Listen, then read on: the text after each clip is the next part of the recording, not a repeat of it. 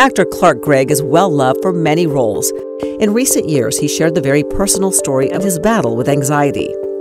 I never really considered myself someone who suffered from anxiety, and I knew that a part of me loved adrenaline and loved to try risky things, cliff diving in Vermont in the summers when we were doing new plays where we barely knew the lines. But it wasn't until later in my 40s when I started to experience really intense physical symptoms that I didn't identify with nerves or anxiety at all. I would notice a kind of buzzing of energy, something very physical in my body. And a lot of times I thought I was getting sick or something, and then a couple of days in I'd realize something doesn't feel right and I don't feel like myself. The world feels almost like through a piece of glass. He enlisted the help of a therapist and a psychiatrist and found valuable advice in a book called Dare. And I read this book, and it had exercises about how to kind of learn to tolerate the anxiety, how to talk your way through it and not try to resist it. And within 2 days, I was off on vacation in a very different state of mind. For Clark Gregg, 2020 was rough.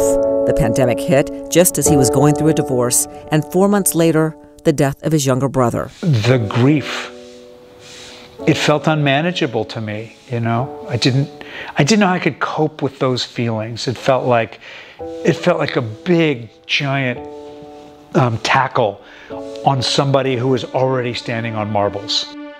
He began surfing, and today he says physical activity is a key element of his mental wellness routine. That exertion puts me in my body, gives me a serenity that is just unmatched, that just works for me.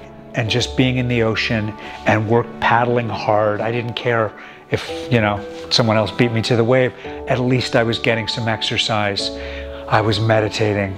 I was, speaking to a therapist and trying to work through it. There's a saying in recovery, you're only as sick as your secrets. And I think there's something to do with, because there's so much shame around it, I felt like if I could be of service to somebody else about it, one person, that would help my recovery, that would help me, be more comfortable with it. I think the number one piece of advice I'd have is, you're not alone. You're not alone. I think you're going to find that you have friends. You'll find that you have people in your family who are quietly going through their own versions of this.